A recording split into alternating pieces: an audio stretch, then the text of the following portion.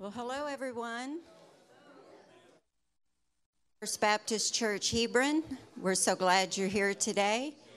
All of you watching online and all of our visitors, we're glad to have you.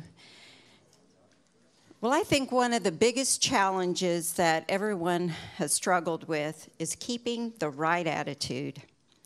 All it takes to trigger the wrong attitude is someone to say the wrong words, or the right words in the wrong tone, or maybe no words at all and just our body language. Well, it really doesn't take much to rub us the wrong way and get us off track. Having the right attitude opens up opportunities for God to work through us by His Spirit. If we desire to be an effective tool that God can use, having the right attitude is extremely important. As we learn today about having the right attitude, let's keep in mind the words of Paul in Ephesians 4. Let all bitterness and wrath and anger and clamor and slander be put away from you, along with all malice. Be kind to one another, tender-hearted, forgiving one another, as God in Christ forgave you. Let's pray. Our Father in heaven, as we come together today this morning, I pray that our desire would be to bring you glory and to love your presence in our lives. If we are going to be a light in this world and be your ministers of reconciliation, we must have the right attitude. Help us to show humility, patience, and love towards one another, and never let us forget the mercy and forgiveness you gave to us. Prepare our hearts to receive your word today, and let us begin by praising you with a joyful noise in Jesus' name. Now, if you'd like to all stand as we begin to worship.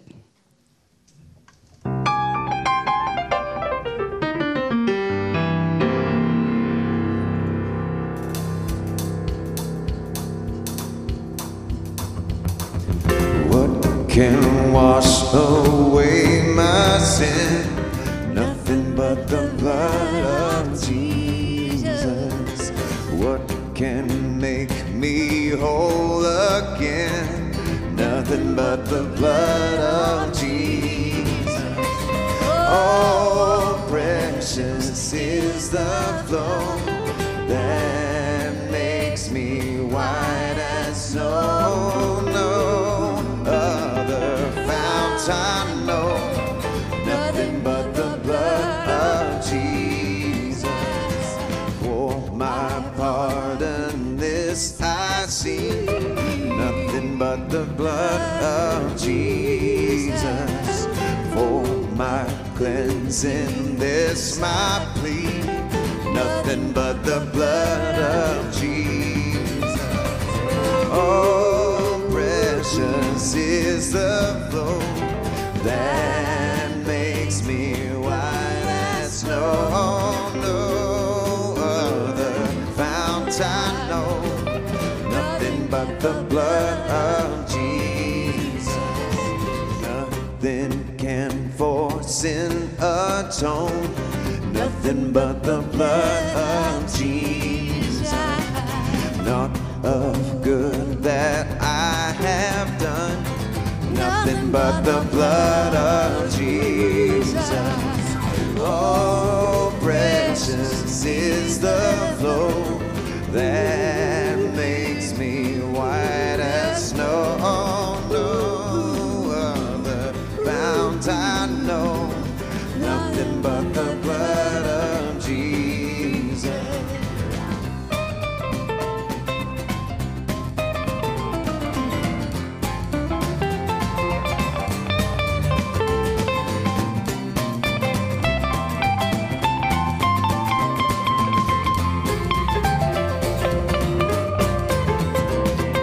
This is all my hope and peace.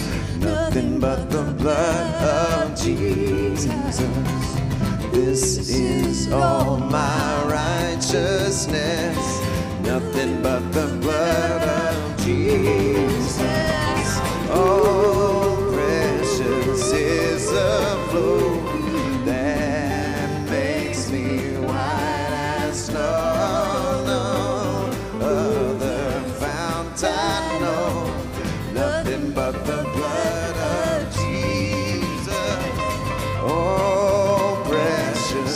is the flow that makes me white as snow.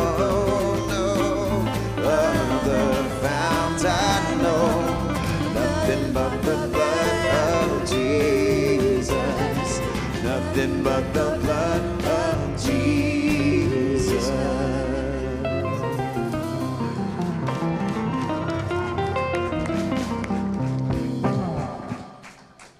Question: where can you go safely in this world below if you have Jesus? Pastor? Anywhere.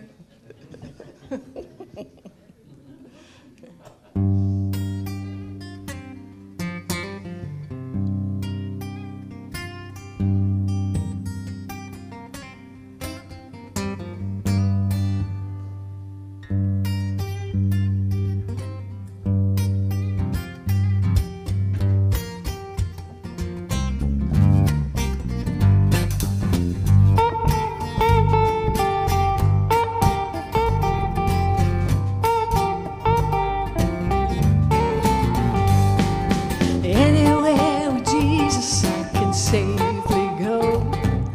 Anywhere he leads me in this world alone. Anywhere without him, tears, joys, and faith. Anywhere with Jesus I am not afraid. Anywhere, anywhere, any little fear I'll never know. Anywhere where Jesus I can safely go. Woo-hoo. You're singing so good.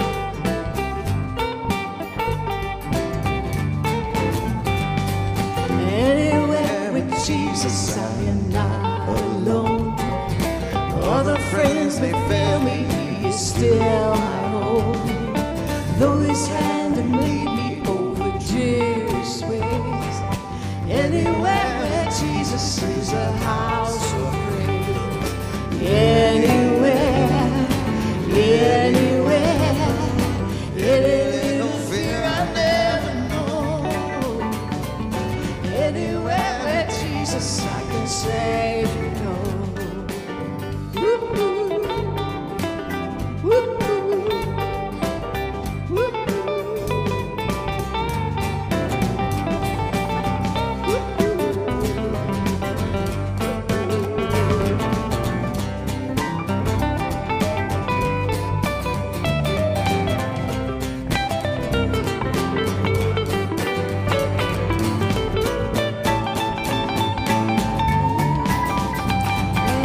Anywhere with Jesus I can go to sleep. When the dark shadows round about me creep, knowing I shall wake and meet a mortal. Anywhere where Jesus will behold me home. Anywhere, anywhere, any little fear I never know. Anywhere where Jesus I can safely go. Anywhere where Jesus I can surely go. Woo-hoo. Woo-hoo. Woo-hoo.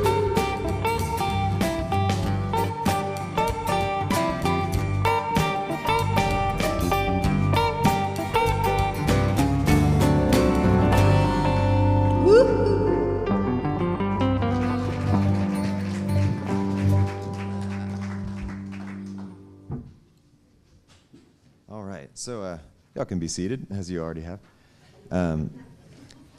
So, as Sean told us already, Pastor Steve today is talking about attitude.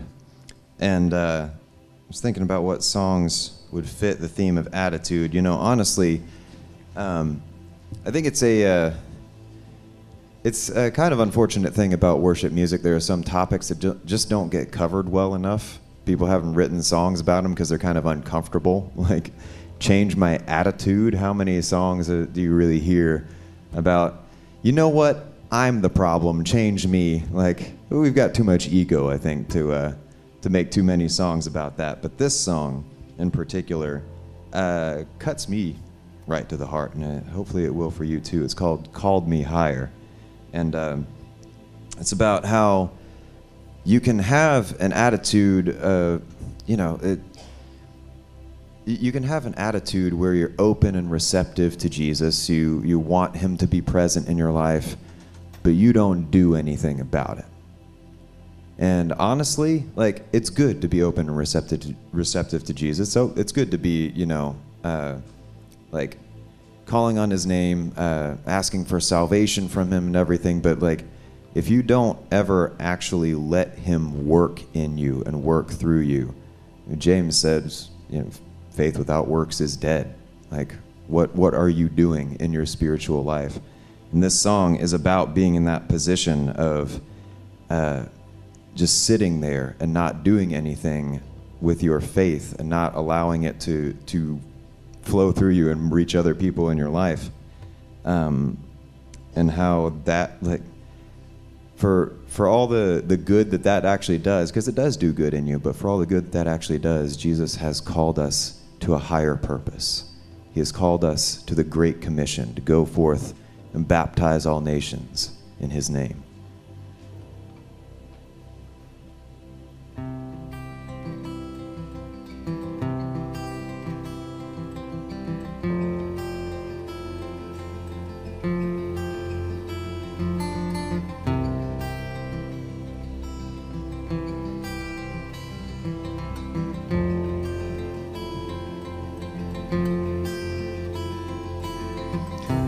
I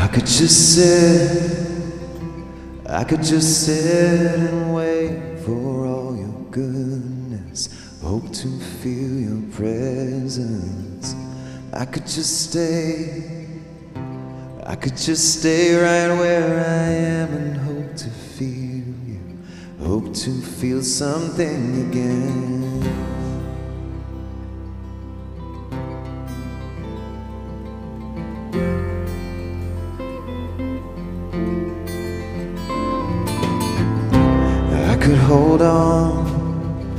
I could hold on to who I am and never let you change me from the inside. I could be safe, I could be safe here in your arms and never leave, never let these walls down. But you have called me higher, you have called me deeper, and I'll go where you will lead me, Lord. You have called me higher, you have called me deeper, and I'll go where you will lead me, Lord, where you lead me. You lead me, Lord.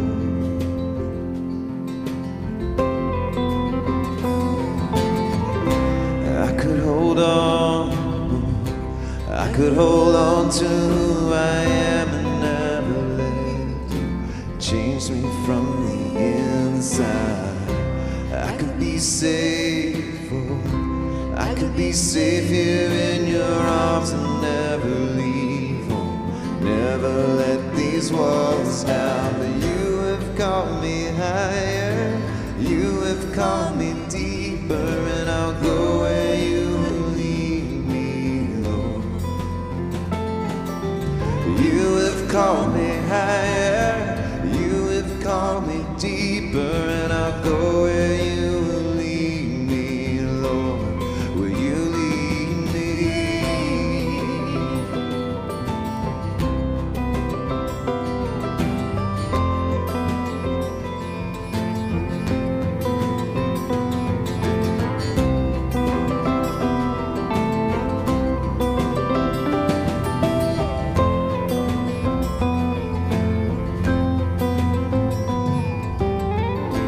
I will be yours, so I will be yours for all my life.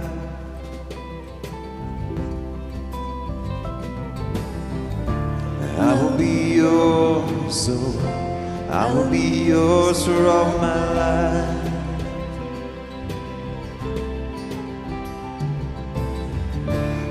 will be yours, oh, I will be yours for all my life, so let your mercy. I will be yours, Lord, I will be yours for all my life, so let your mercy light the path before me.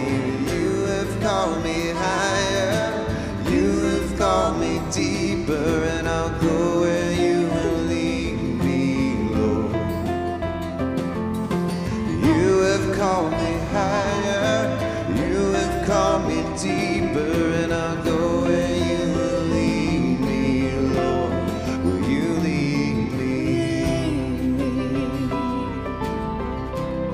Will you lead me, Lord? Will you lead me? Will you lead me?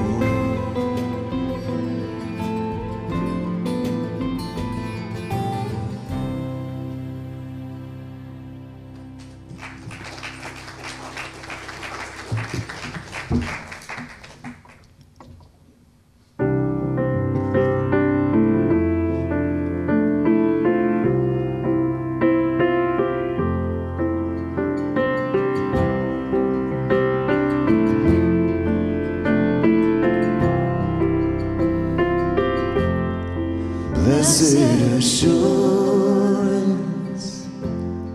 Jesus is mine.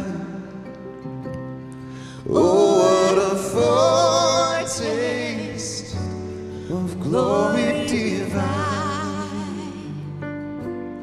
heir of salvation, purchase of God,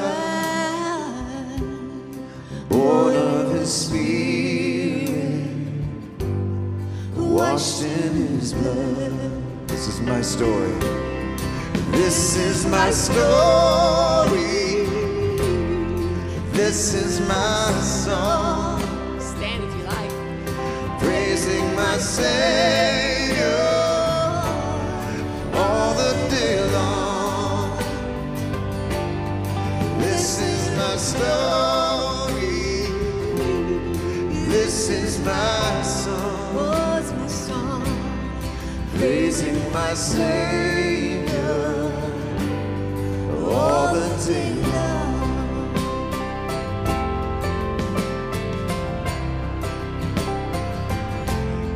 Perfect submission, perfect delight, visions of rapture now burst on my sight. Angels descending, bring from above echoes of mercy, whispers of love. This is my story, this is my song, praising my Savior all the day long. This is my story, this is my song, praising my Savior all the day long.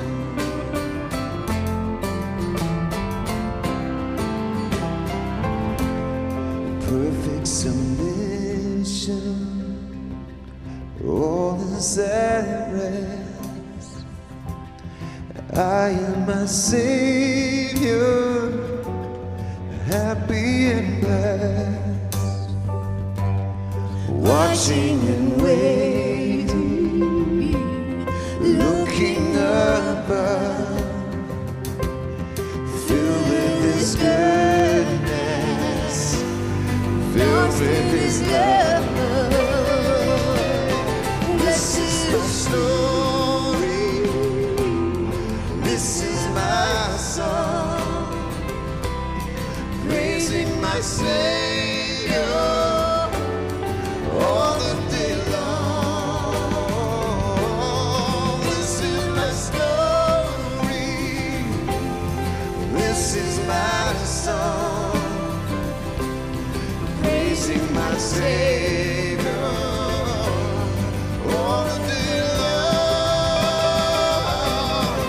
This is my story.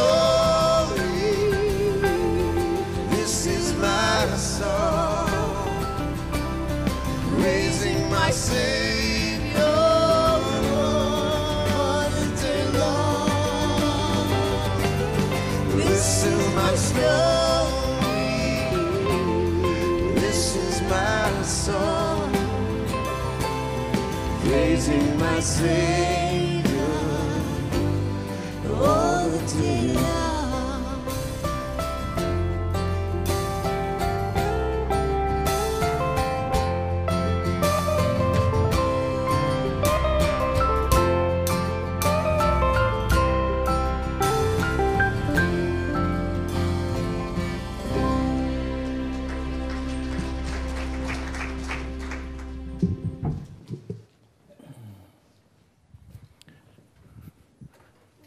Now, that was awesome. Wasn't that good? Go ahead and clap again if you want. I mean,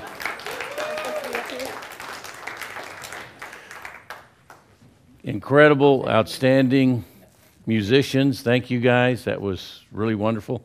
I love those first two songs. I was down here saying, get down, get funky, amen. It's funny watching old people move, isn't it? Did you look around? Some of you, it's kind of like it's still there, but you only can get it going one way. Anybody else have that problem? I can go left. I can't go right anymore. But I got a good attitude about it. You just keep going. But I tell you who can move is Gingy. I don't know if you caught Gingy. Man, she had it going on. So that was awesome, incredible. Great message in music and worship. It's an awesome way to start, especially when you're talking about your attitude. Now, as quickly as I say that, I'm sure there's somebody in the room who didn't like that because they got a bad attitude, right? It happens. You can't get everybody on the same page with attitude. It just can't happen because our attitudes are there's so many ways that they change, and they change so often, as David was talking about. Just kind of, if you're not on guard, your attitude will get bad. And if there's not anybody there to correct it, it'll stay bad. I remember I was 14 years old. I was playing on the Compton Comets. It was an elite baseball team. And they were all mostly 15 and 16, and we were good. We beat everybody. We just traveled around and beat everybody. And I was on the team at 14, and I was on the team because I was great. I can say that now because there's no way anybody can check. There's no video. There's nothing left. It's all gone. But I could hit, and I could hit because I didn't swing at it if it wasn't a strike. I had a tremendous command of the strike zone. So imagine my shock when I'm at the plate and I'm standing there and that umpire calls a pitch that's definitely in my eye, strike one. And then later in the count, I think it was 2-1, he decided to call another pitch that was obviously a foot outside. And we got to 3-2, and I remember this vividly because of what happened next. He called strike three on a pitch that was in the dirt. And my attitude went off. I remember the first thing I did was turn around, look at him, and scream, "What? What is wrong with you?" And I took my helmet off and pitched it as high as I could get it up on that screen. And I'm walking away. I get about 3 steps away. I turn around. I take my bat. I throw my bat up against the fence. I take 1 step toward that umpire, and a gorilla grabs me on the nape of the neck, on the seat of the pants, and before I know it, I am outside the ballpark in my mother's car.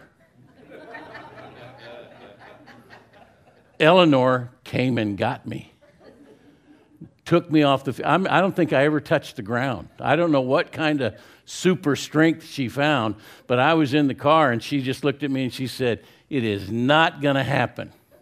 You will not play baseball ever again with that attitude." And baseball was my life. I mean, it was all I thought about. It was all I was interested in. My schoolwork showed it. And I remember going back and apologizing and begging my mom to let me play, and she said, okay, but never again. Do you understand? Never, ever again. And the rest of my career, when an umpire did an awful thing because he did it wrong, and I was right, I found the ability to take my helmet off, lay it on the ground, lay my bat down, and walk away. And that was my routine. Of course, I didn't have to use that very much because I barely ever struck out. No footage. Yeah, no footage at all. It is on record, though, struck out one time in high school, 4-year career.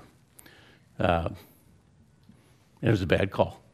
So, see how your attitude can affect you over a long period of time? Things just stay with you about your attitude. I was looking at some important matters about attitude from some different people. Listen to Winston Churchill. Attitude is a little thing that makes a big difference. Isn't that true? And then my favorite, my friend for the longest time, Zig Ziglar, great honor of my life to know Zig and to know him well. And I love his quote. I've always loved this quote of his. And Zig would say it this way: your attitude, not your aptitude, will determine your altitude. And I heard that 1,000 times, and it made sense every time. It doesn't matter how bright you are, how energetic you are, how unbelievably charismatic you are. None of that matters if your attitude is wrong, if your attitude is bad.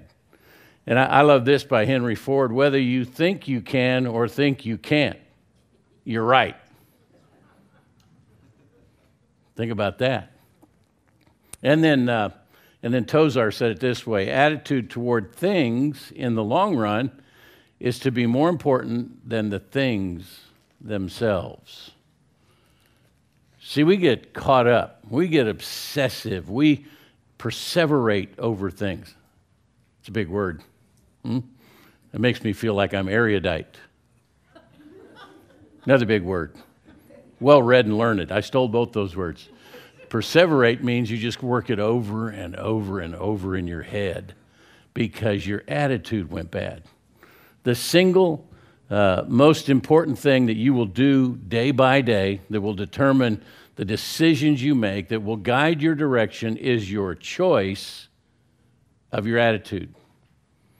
It is also the last real freedom that we have as an individual. Doesn't matter what happens in our world politically. It doesn't matter what goes on in any way in the world. We still get to choose. The one thing that we can choose is our attitude. And that's still a freedom to us and always will be a freedom. Life is divided up into about 10% of what happens to you and 90% of how you feel about it. And there are people that go on for years and years and years and never let something go. And it creates a problem with their attitude, an ongoing problem. And then something new happens, but it's not really new. They just tag it on to what it is that they already have a bad attitude about. We hear it all the time about churches. I'll never go to another church because that one church hurt me. That one pastor was mean to me. I didn't like that church, so I'm never going to do church again because you got an attitude. Something significantly happened to you. So there's a simple, most important choice. Listen to the definition of what attitude is. It is a mental condition related to a fact or a state. It is a feeling or an emotion toward a fact or a state. A disposition, a feeling, a mood, a perspective, or a sentiment regarding something in your life. Attitude is a mental, emotional thing, and your attitude is more important. Your attitude is more important than your past. It's more important than your successes or your failures. It's more important than your fame or your fortune. It's more important than the education you have. It's more important than your position or your salary. It's more important than your family. It's more important because it's the position you take in your mind. It is what guides your life. And as you heard Sean say, she read from the Apostle Paul from chapter 4 and found, our mindset is to be set on God, set on Christ, set on the things above. See, attitude is above everything that happens to you. So, how much time, how much effort have we wasted in our lives with the wrong attitude? If we only knew to take on the attitude of Christ, how much full of joy might we be? How much better equipped might we be to love each other really the way we should? If we never make the effort, we'll never know. We just sang a great song there at the end, written by Fanny Crosby. Fanny Crosby died at age 92. She's probably the most prolific hymn writer of all time. She was just absolutely incredible. I think she died in the 90s. But Fanny Crosby, when 8 years old, had a poultice, a medicine put on her eyes that was supposed to clear her eyes up. As a small child, she couldn't see well and was considered blind, but they thought what they were going to put on the eyes would fix it. And there was a misapplication of that which rendered her blind for her entire life. So really, she never saw a thing. But she wrote this at age 8.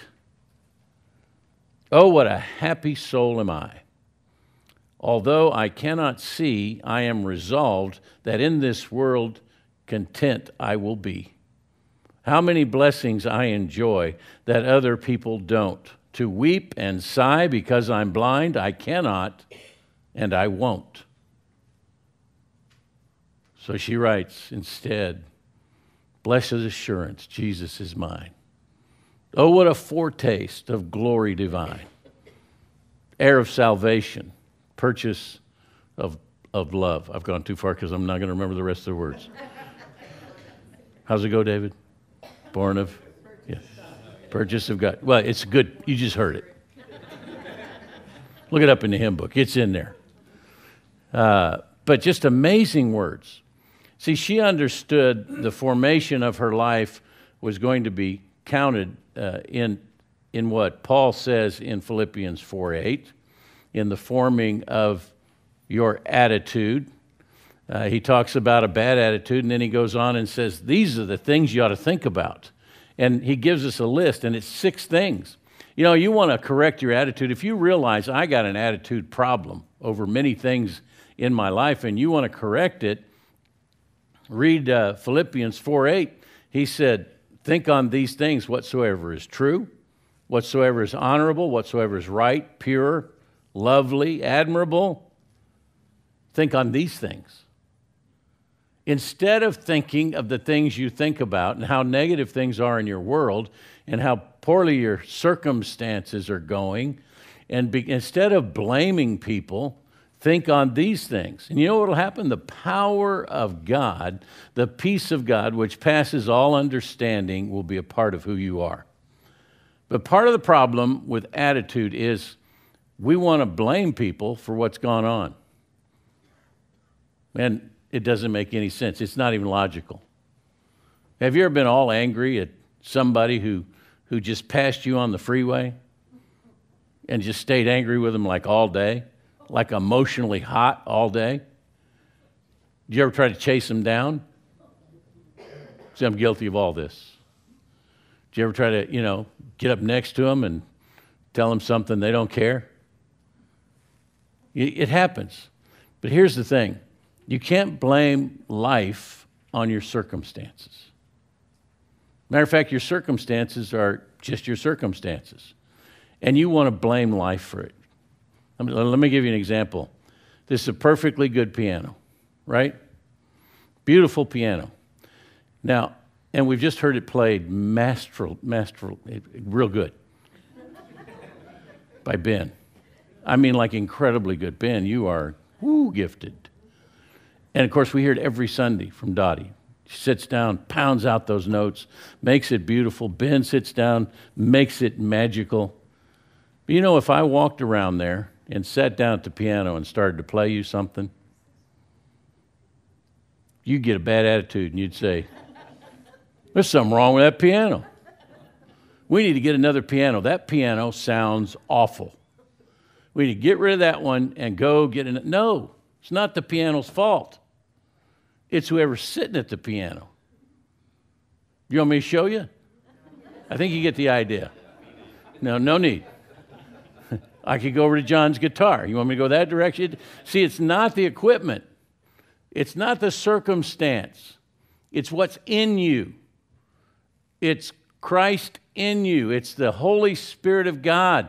You have the resident character and nature of God in the presence of the Holy Spirit, and that alone ought to change your attitude for a lifetime.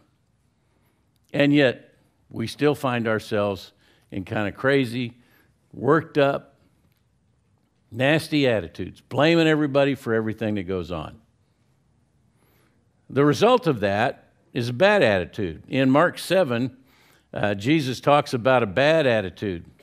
And this is an incident where the Pharisees are there and they want to know why Jesus doesn't wash his hands. And it doesn't mean that he doesn't wash his hands before he eats. It means that he doesn't ceremoniously wash his hands. If you were a Pharisee, that was a whole gig.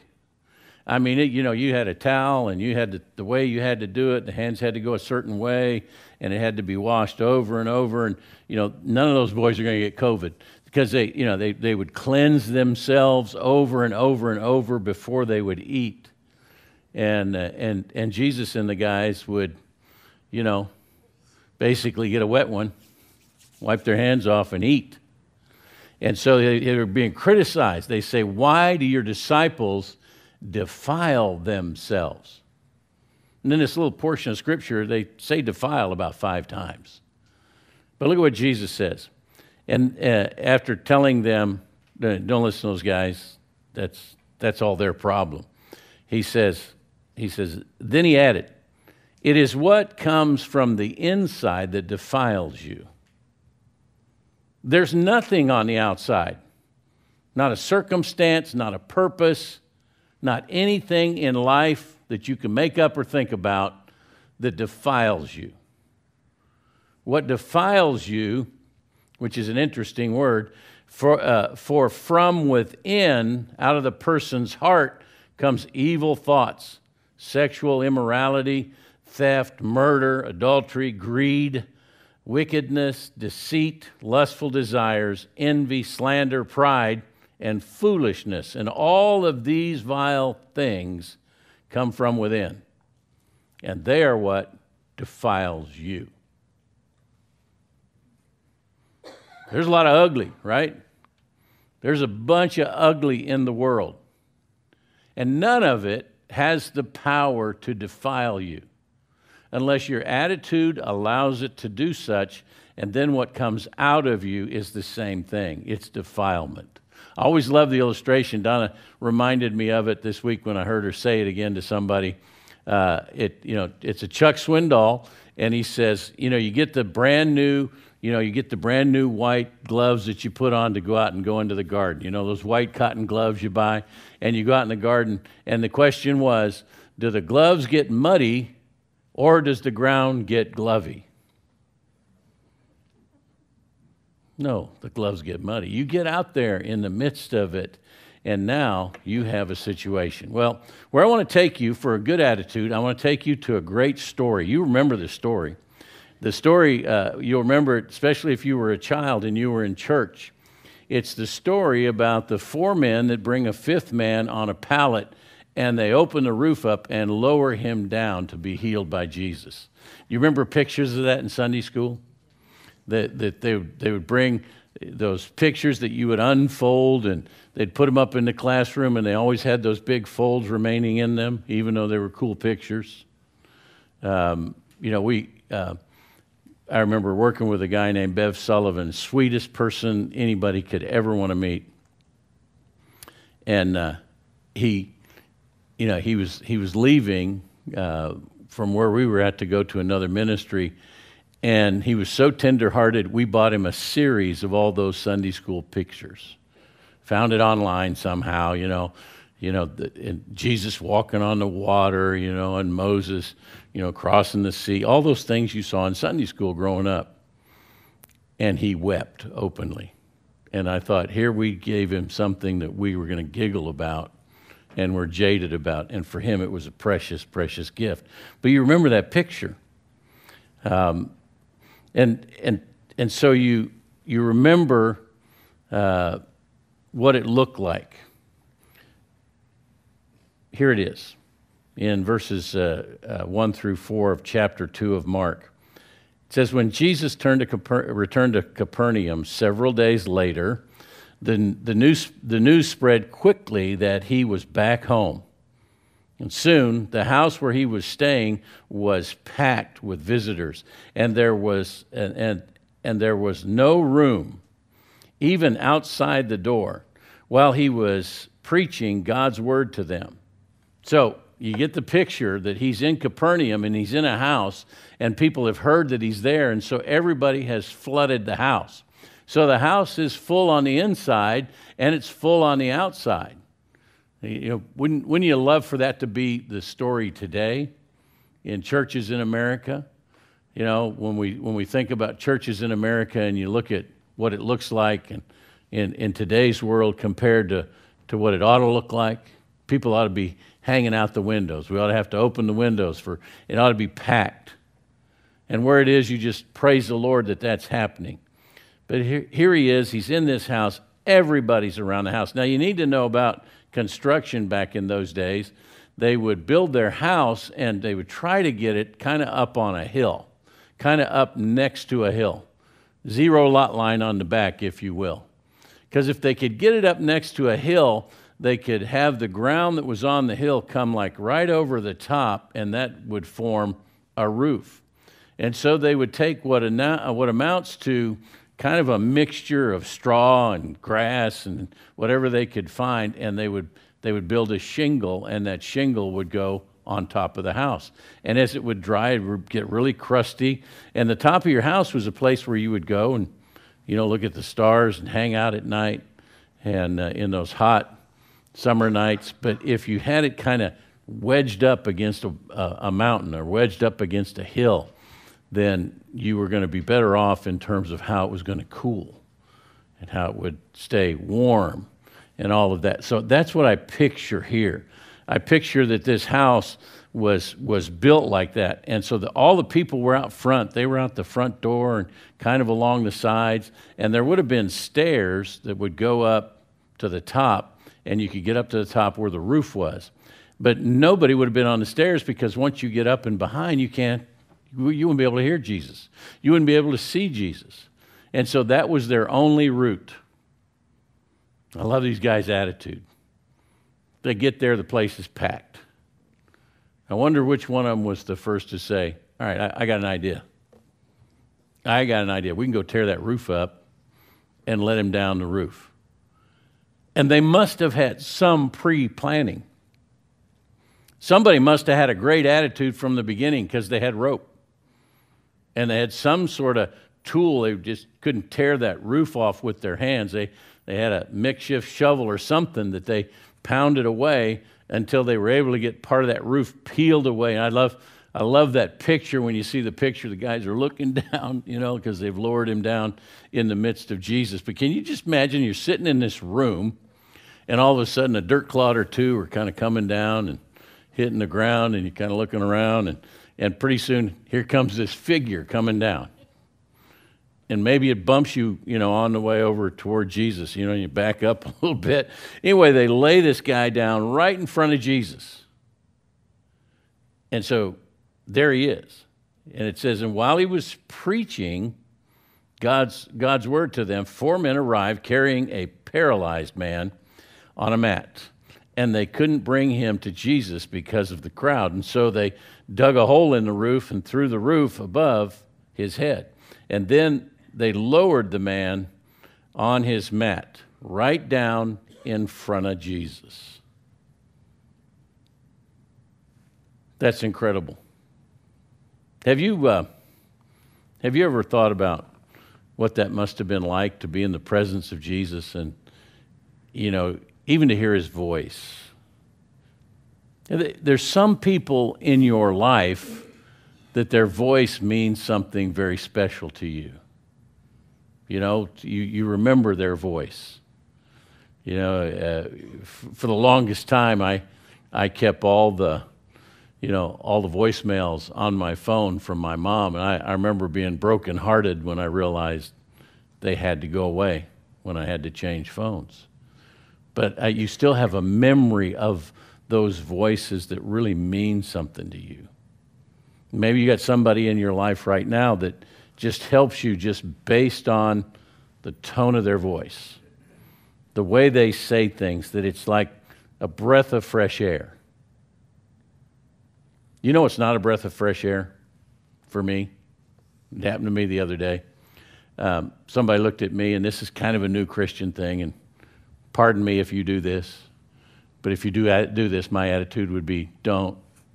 But the person looked at me and said, I need to speak something into your life.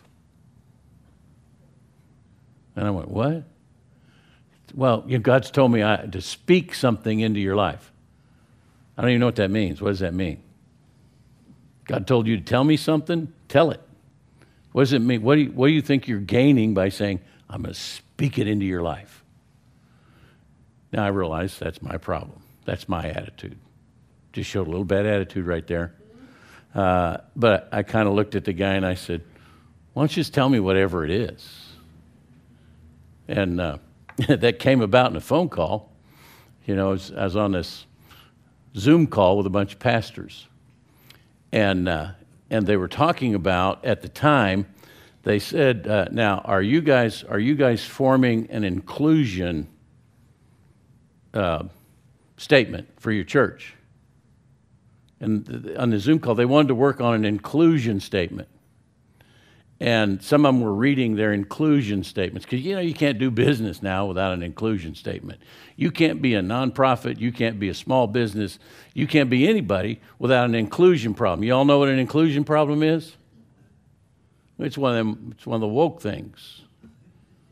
You got to say how, in real important words, how you're going to include people, and how sorry you are for times when you didn't include people, and how open you now are, and you'll include any people. But you got to do it cool, and it's got to sound right. And so we're talking about this, and I guess it's because I realized I'm the grumpy old man on the call. So finally I said, when they ask me, are you working on an inclusion statement? I said, no. Are you going to? No. Why not? Don't need to. What do you mean you don't need to? We're all going to do this. Why? Why would you do that? Well, why wouldn't you do it? I said, because the Word of God itself, the gospel, is an inclusion statement. Why would you try to write something less than God's truth as an inclusion statement? You read the Word of God, and it says, come unto me, all you who labor and are heavy laden, and I will give you rest.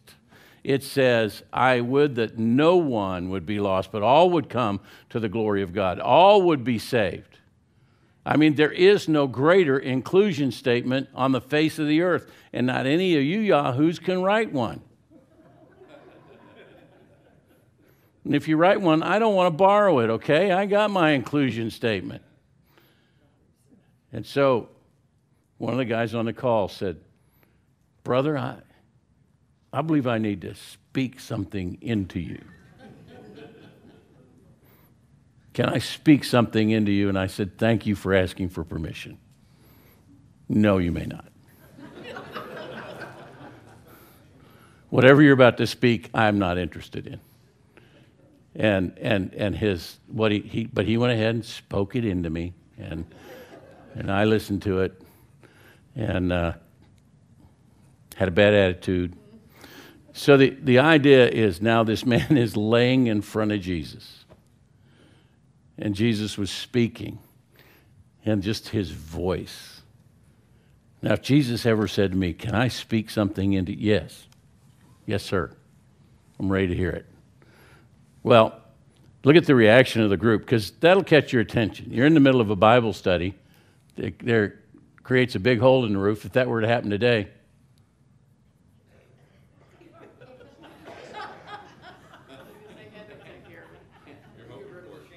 we lose the chandelier. I guess miracles could happen again. Anyway, I digress for a real purpose. But in Mark 2, 5 through 9, look at what it says. Seeing their faith. What did he see when he said seeing their faith? What does that mean? Seeing their attitude. Man, you guys got a great attitude.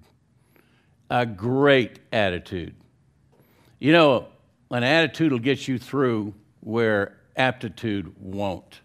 And these guys never gave up. There was a perseverance in them that Jesus calls faith. And when you realize one of the things that faith is, it's a persevering thought that you have from God that you continue in. And so he says, seeing, Jesus said to the paralyzed man, "My child, your sins are forgiven." Now, I want to stop there and say, well, why did he start with "your sins are forgiven"?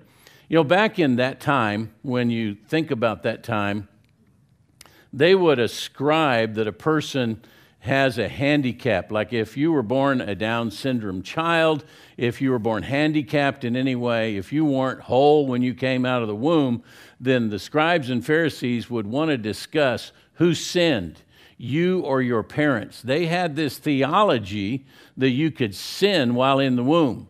And if you sinned badly while you're in the womb, you would come out and you would have a malady of some sort. You wouldn't be perfect.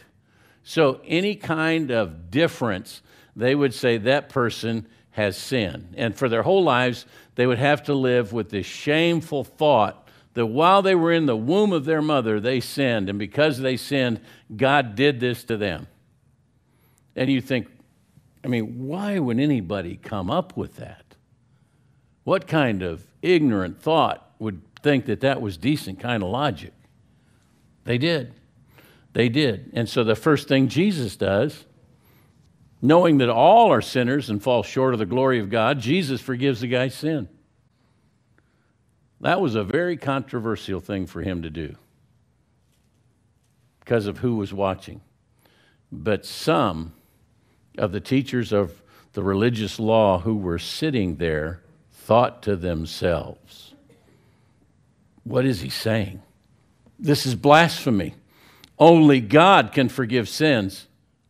Now look at what happens next. It says, Jesus knew immediately what they were thinking, and so he asked them. Are you aware that you're not that good of a poker player when it comes to your attitude?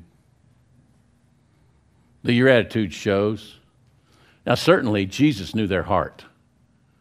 Jesus knew what they were all about, and he forgave the man's sin because he wanted to pull them out of their attitude.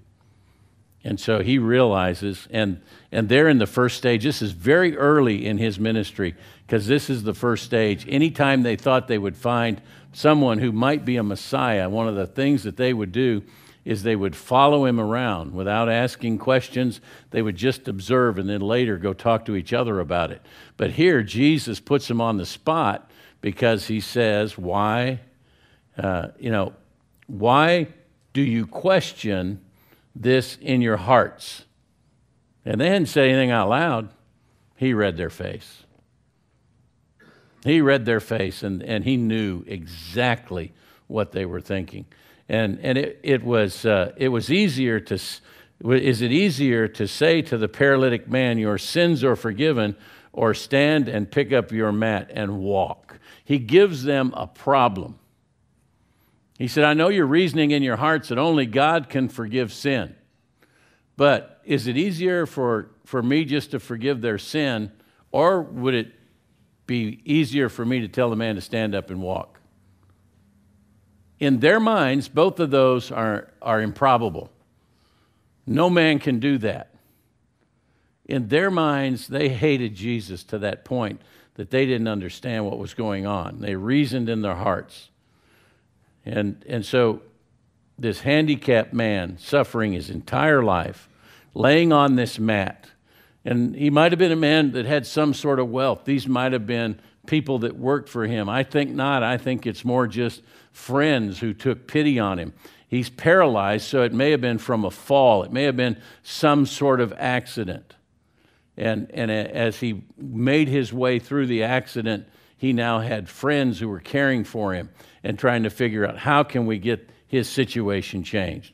So in Mark 10 through 12, it says, so I will prove to you that the Son of Man has the authority on earth to forgive sins. And then Jesus turned to the paralyzed man who's just sitting there now, laying there with his sins forgiven, wondering what the heck's going on, smiling up at his buddies, everybody hanging on every word that Jesus is saying.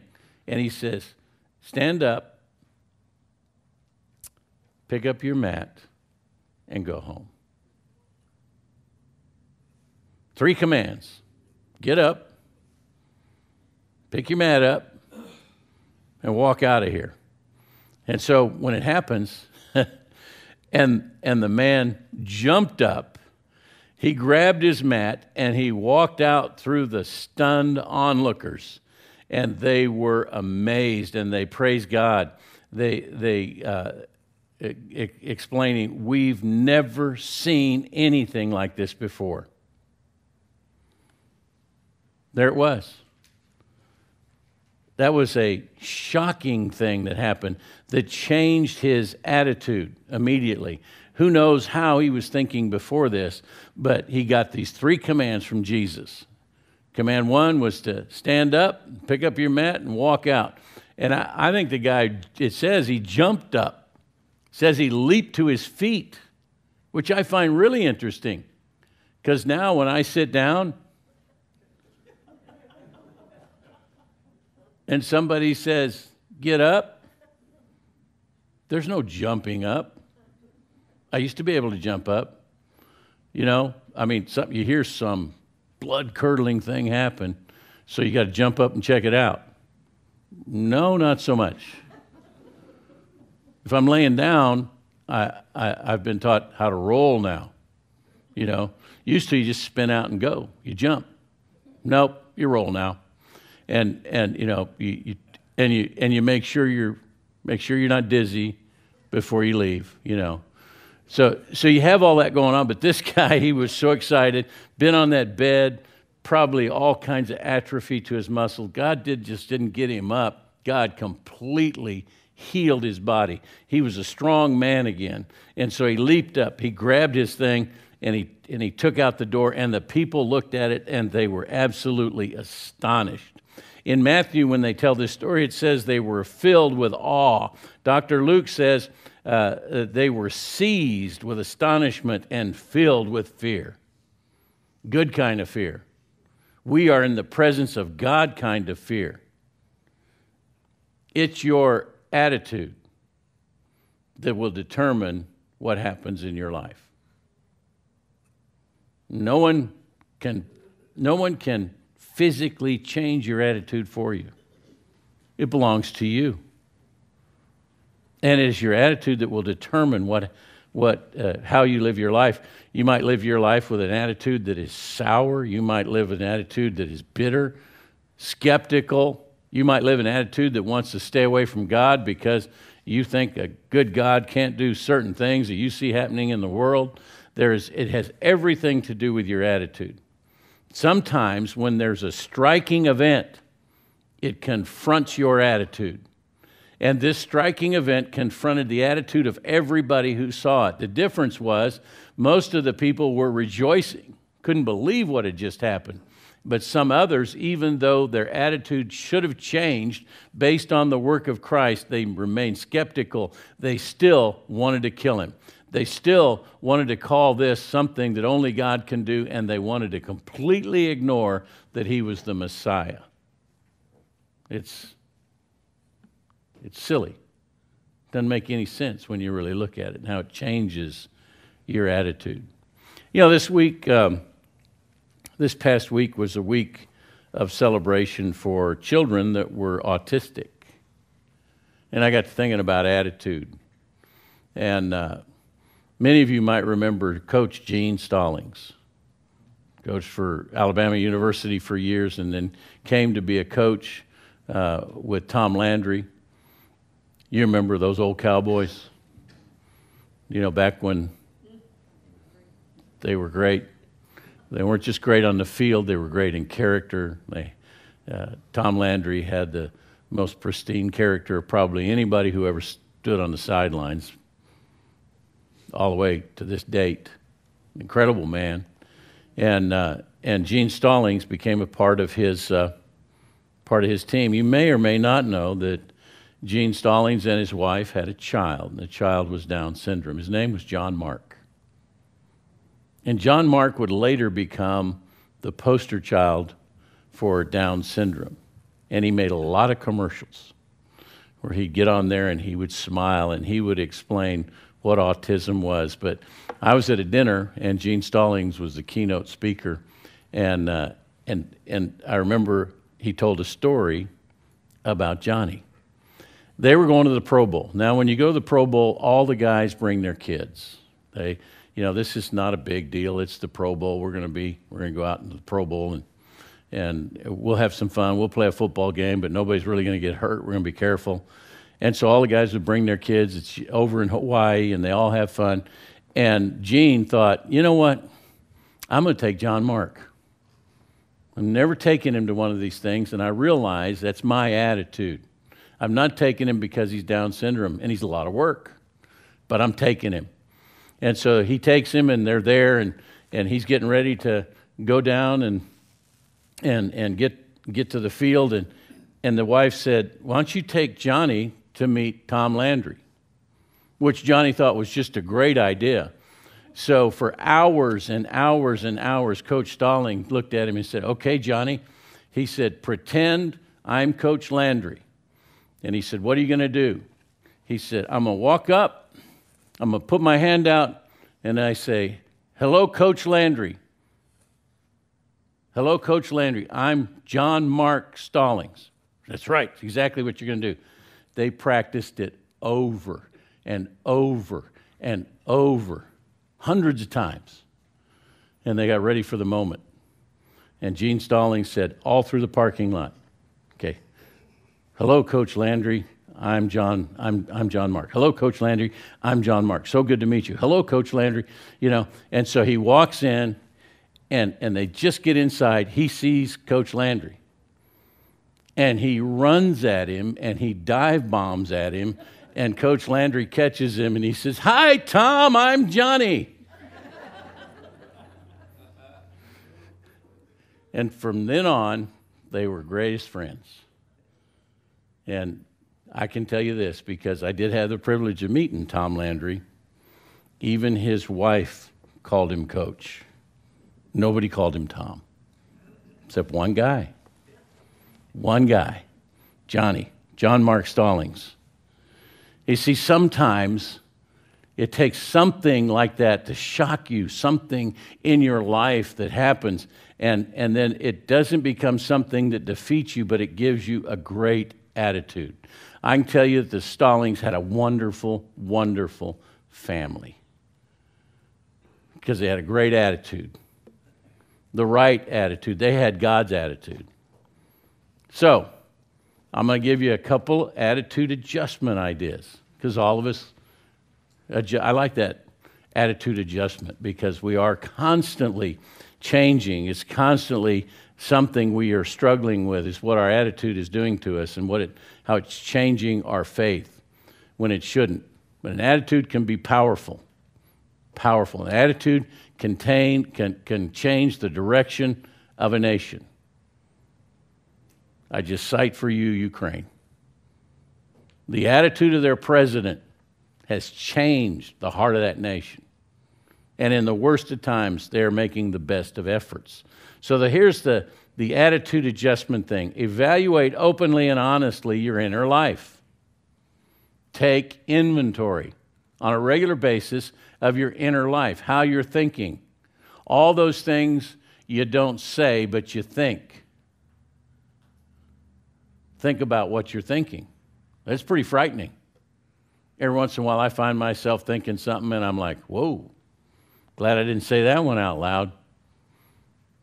But critically evaluate against what the Word of God tells you, against what you know, against whatsoever things are lovely, whatsoever things are pure, honorable, right.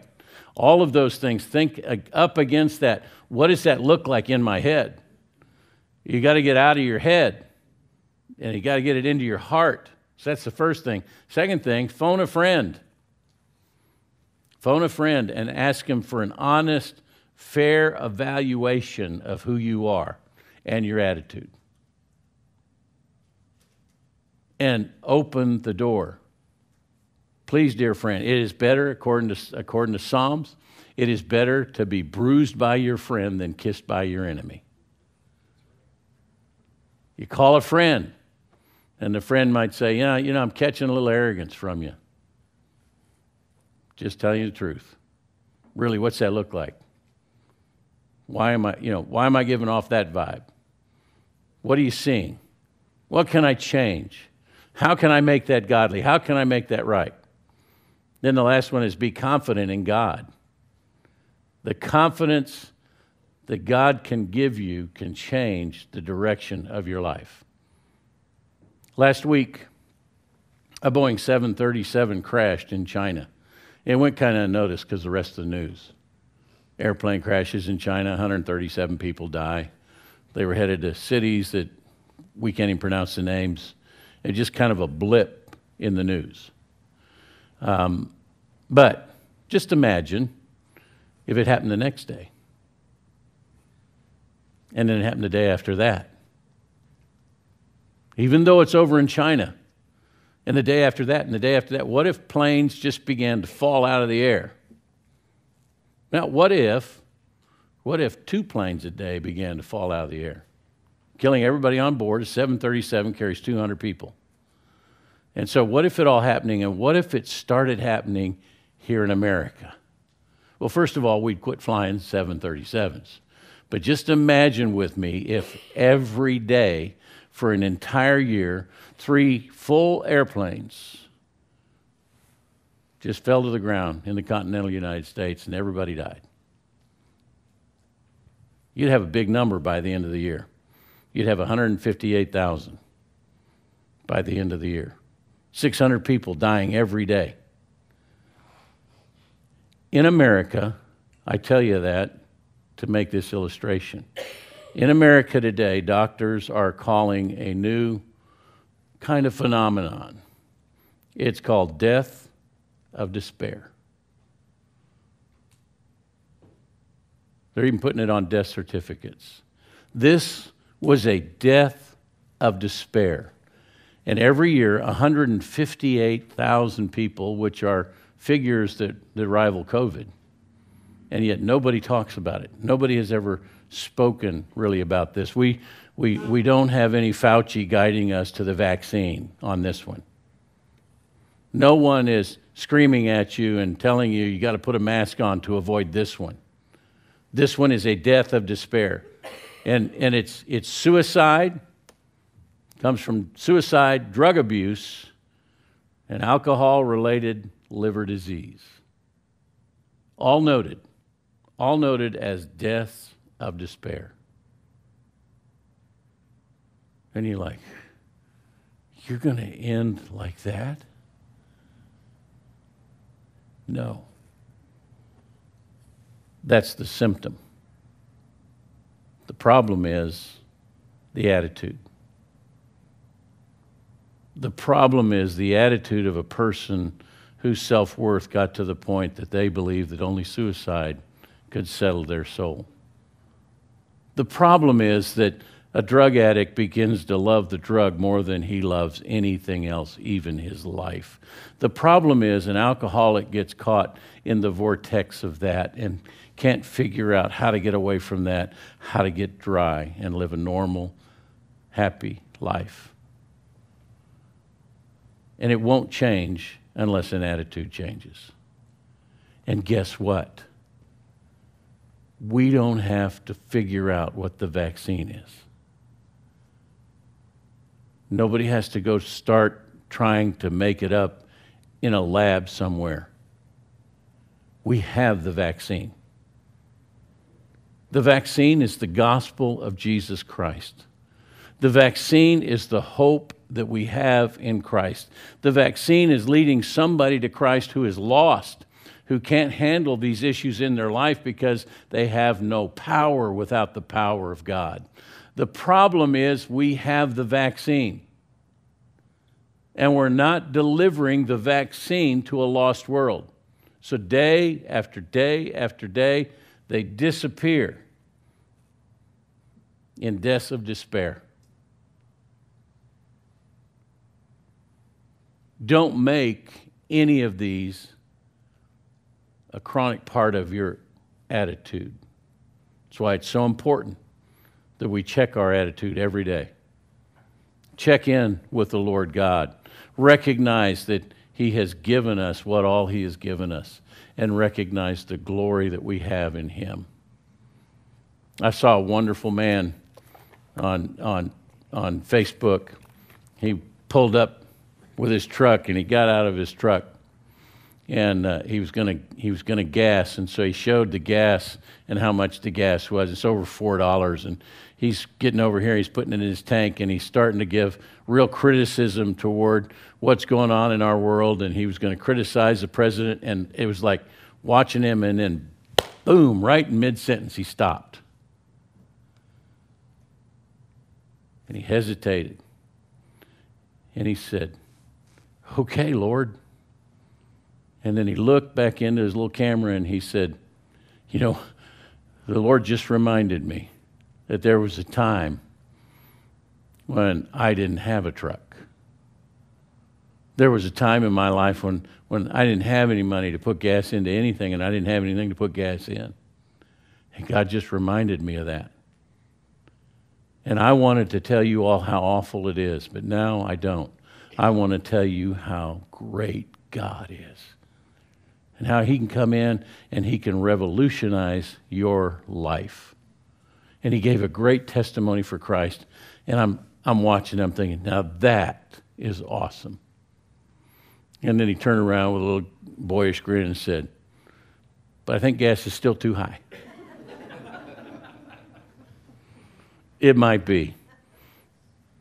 Find the attitude of Philippians 4:8. He would also say in Philippians, "Let this mind be in you that is also in Christ." Father, help us. Help us with our attitude. Help us to find the fact that a winning attitude is faith in Christ.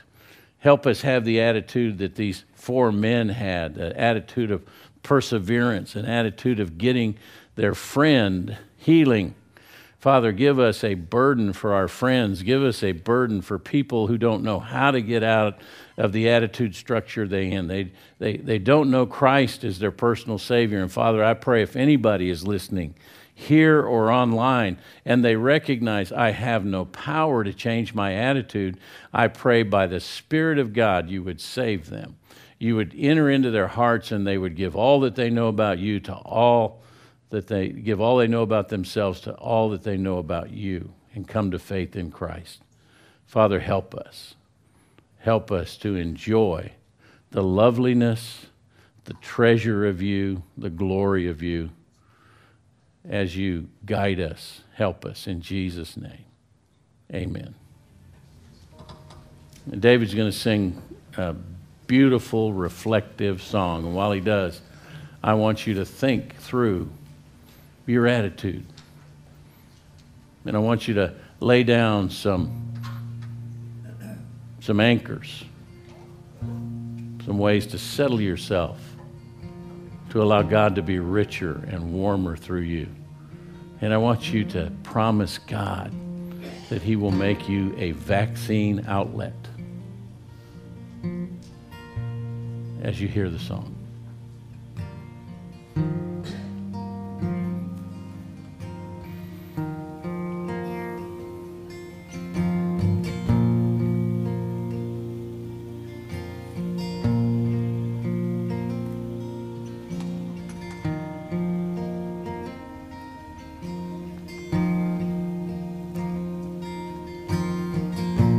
You're more real than the ground I'm standing on.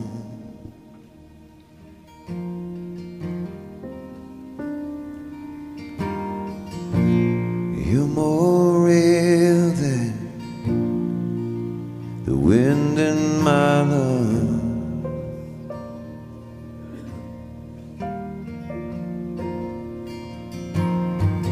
Your thoughts define me.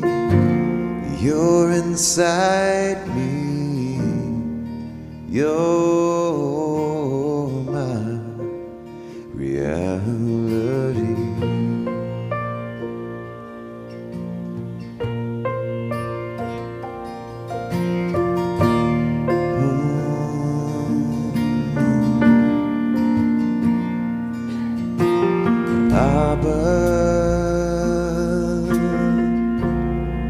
I belong to you.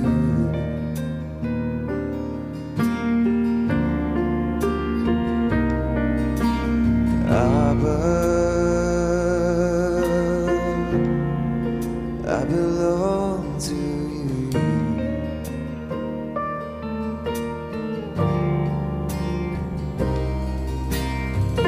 You're closer than the skin on my bones.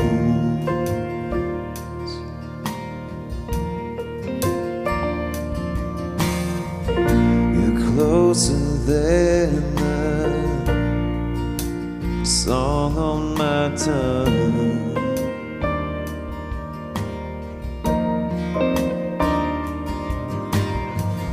Your thoughts define me. You're inside me. You're my reality.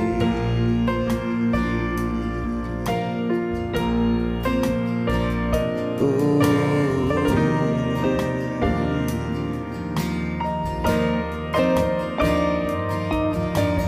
Abba, I belong to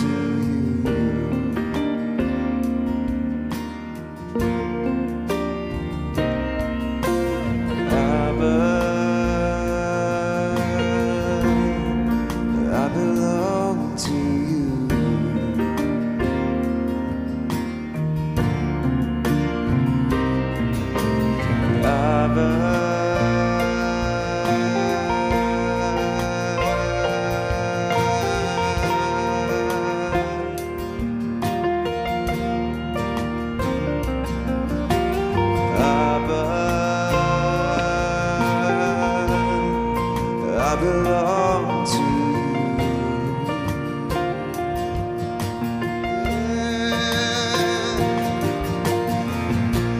You came running with a ring and a roll. You came running down my prodigal road.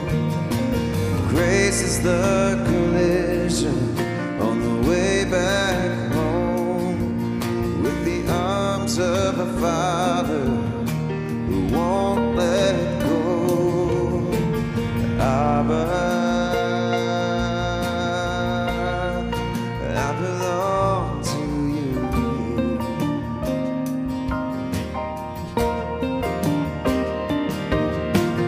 Abba,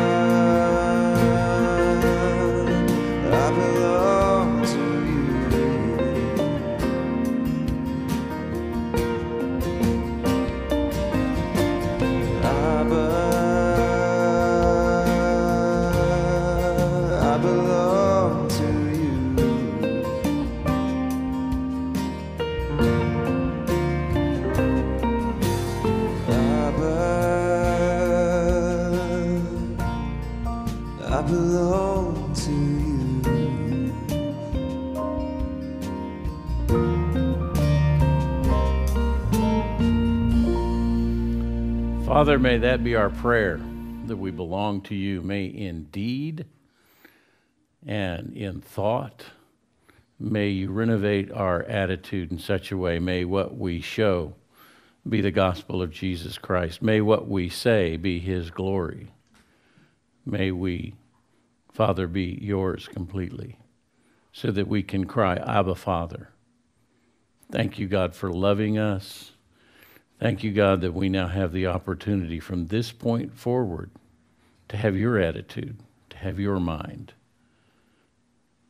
Father, help us to be willing. In Jesus' name, amen. Well, this was a good Sunday. The worship was outstanding. So I just thank you guys for all that, for doing all that. We're going to be here Wednesday night. We started a series on Christ, who he is, and we're going to do that probably 2 more Sundays before we get that all completely covered, as we're moving toward Easter. And coming up is our spring fling. And so we're going to need people to help us spring and fling. And there's a sign-up sheet out there, so if you can come help. And some of you are, you're more fun than others. I'm just going to say, and we need you out there in the spring fling. Like the Georges. They're fun. It's fun. Right? It's flat out fun. Yeah, it is fun. They come in a bug. Yeah. They drive in a bug. Yeah, the Bushes, they got a lot of fun going, and so there's some of you that we just absolutely need out there. The rest of you grouches, all fun, Steve. Yeah, I know, everybody's fun. The rest of you grouches, come out and help us. We'll use you any way we can, and it's a great time for us to reach out to our community and see kids come and have fun, and there ought to be a lot of celebration in Easter. Really looking forward to this season as it comes, and be praying for us as we prepare for it, that we'll make it a glory to God and have just a wonderful time. So those are the big announcements. And Donna, you have one? I do. I knew you always do. I never know what it is. Always is a strong word. Yes, it is. There's a little card over for the women, ladies of the church. Please take one of these. It's a shower, because we're going to have a little baby Samuel in a few months. And so the first thing you'll do is you'll pick this up and you'll say, and how do you say that last name? And I'll tell you, Gilbert and Marcia Habiambari are having a baby Samuel. And so I've asked for this, and Heather says I can, when we have this lunch, it'll be a women's luncheon right after church. If we can sweep out the building, even if it just has a cover, we're going to do it in the new building as the first thing. If not, we'll be in the right. In the if it's building. against the law, it's going to be so fun. And her registry is right on here, but I hope everybody. It's May 1st. That's it. How many of you remember the last name now? Anybody want to try it? Habiambari. Habiambari. It sounds like fun, doesn't doesn't wrong? It is right. Yeah. So when baby comes... Sounds like a chocolate coming out of a chocolate factory. Yeah, when we have Samuel and Mia in the nursery, we're up 2,000%. Yes, Mia's in their nursery today, she's up so there today. Don't miss seeing Mia. And it's my joy to always see little Charlie. Got Charlie, yeah, too. he thinks I'm an aqua superhuman because there's Stephen the Aquaman. So don't anybody tell him different. All right. Have a great, great day. It's just a great day to be outside. It's a great day to love God. It's a great day to have great attitude. So go with a wonderful, wonderful, rich attitude.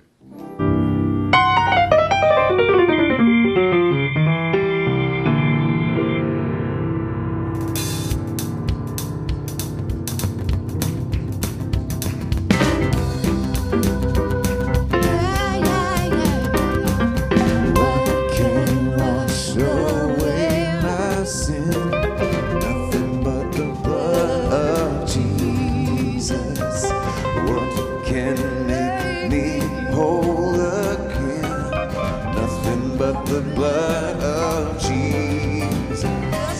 Oh, precious is the flow that makes me white as snow. No other fount I know, nothing but the blood of Jesus. For my pardon, this I see, nothing but the blood of Jesus. For my cleansing, this my plea, nothing but the blood of Jesus. Oh, precious is the flow that makes me white as snow. No other fount I know, nothing but the blood of Jesus. Then can for sin atone, nothing but the blood of Jesus. None of good that I have done, nothing but the blood of Jesus. Oh, precious is the flow that makes me white as snow. No other fount I know, nothing but the blood of Jesus.